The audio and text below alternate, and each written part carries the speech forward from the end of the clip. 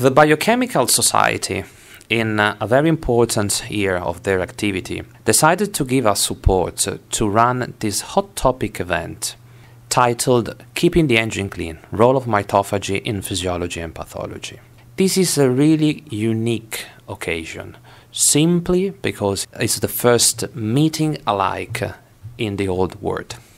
Keeping the engine clean and mitophagy. Why the engine and why mitophagy? Mitophagy is a process that is responsible for the removal of defective mitochondria. Engine because mitochondria are the engine of the cells. So, engine because mitochondria produce the bulk of the cellular energy needed for any kind of process. However, few fields of research have developed as much as that on mitochondrial physiology and pathology, and characterize the mitochondria as a key element in cell signaling and the downstream transduction of events indispensable for cellular quality, such as apoptosis and autophagy. This makes clear to all of us that having a strict means of regulation of the mitochondrial quality is paramount to cellular health and wealth.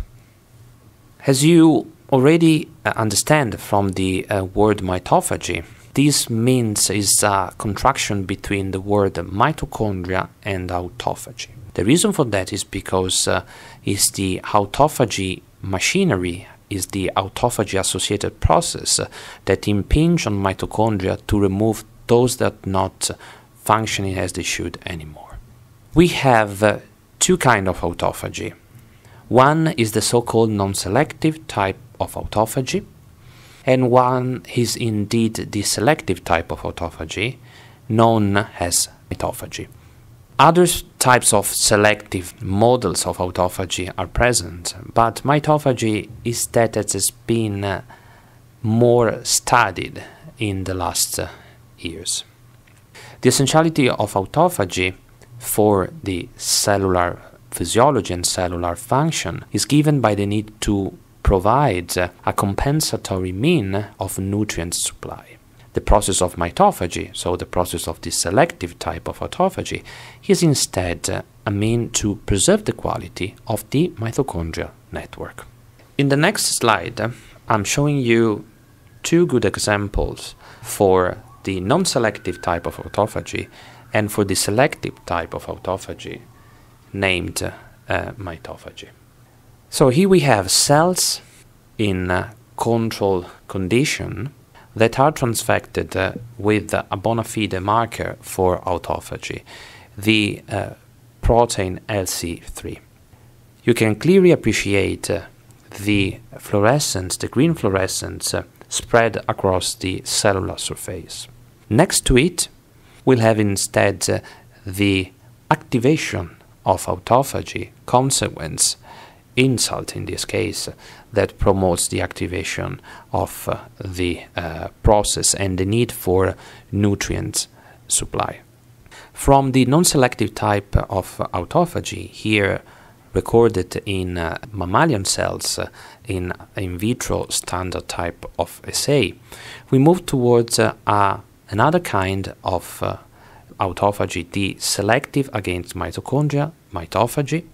And here you can see in a stress condition how the classical punctuation of the bona fide marker used for the detection of autophagy is localized over the mitochondrial network.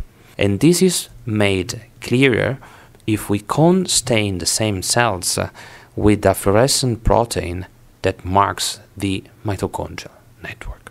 If we merge the two together, the green signal and the red signal, we can clearly see a spotless localization of the LC3 puncta on mitochondria.